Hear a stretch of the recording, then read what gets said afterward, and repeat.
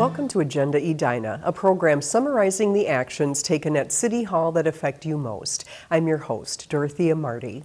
The Edina City Council has taken another action to help local restaurants hard hit by the COVID-19 pandemic.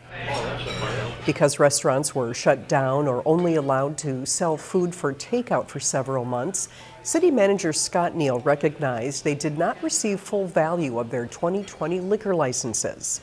Council members approved his recommendation to reduce the cost of 2021 liquor license renewals by 50%.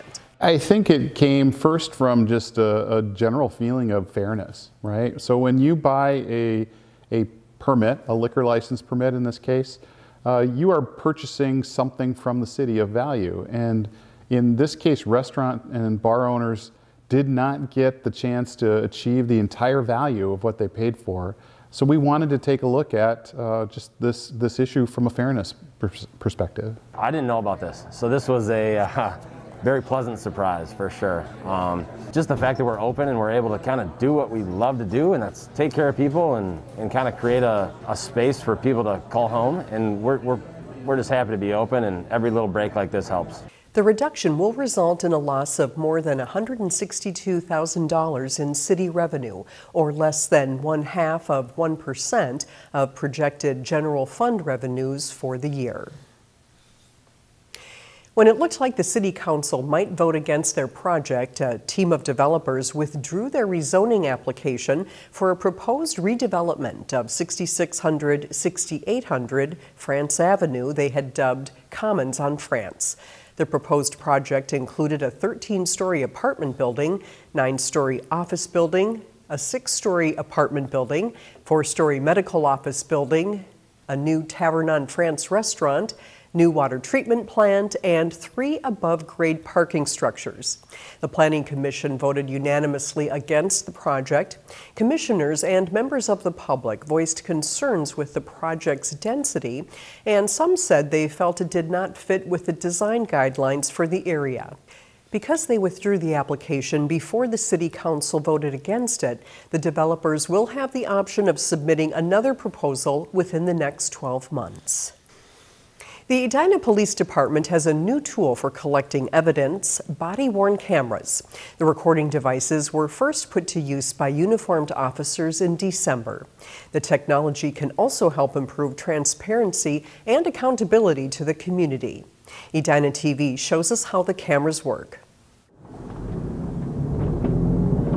Video recorded from police vehicle dash cameras have been a tool for collecting evidence for more than a decade. Advances in camera technology and data storage now allow those recordings to follow the officer.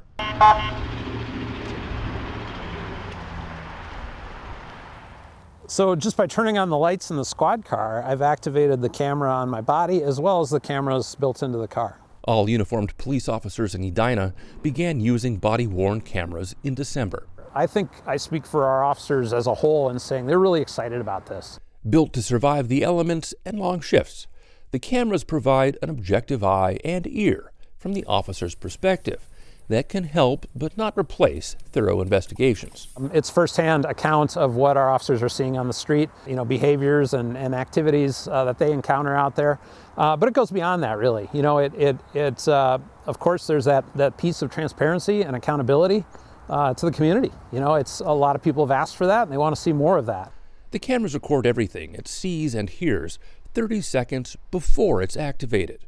Basically, anytime you see a uniformed patrol officer out on the streets of Edina, they're equipped with this technology at all times. Officers are required to keep recording until the situation or encounter they're involved in ends. Hey, it's the best part of living in Minnesota, isn't it? But the resulting video won't be available for just anyone to see. Privacy is a big concern here, and it's something we take really seriously.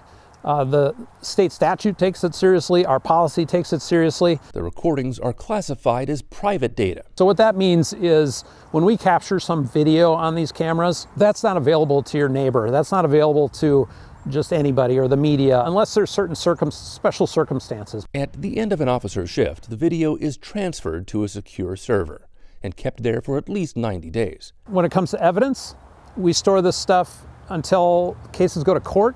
An investment in expanding an officer's ability to collect evidence, while respecting privacy. I'm Dan Carpenter for Edina TV. The police department anticipates it will collect around 18 terabytes of video data this year on top of what it already collects. That's equivalent to 3.6 million songs. Visit edinamn.gov/police to learn more about the body-worn camera program. The city of Edina continues to closely monitor the spread of the novel coronavirus and is keeping those who live and work here up to date about COVID-19. Please visit edinamn.gov/coronavirus for the latest updates or sign up to receive City Extra emails or text messages. The city also has a new COVID-19 vaccine hotline for you to listen to the latest about vaccination efforts in Edina. Call 952-903-5777 to hear the latest pre-recorded message. Thank you for watching this episode of Agenda Edina. I'm your host, Dorothea Marty.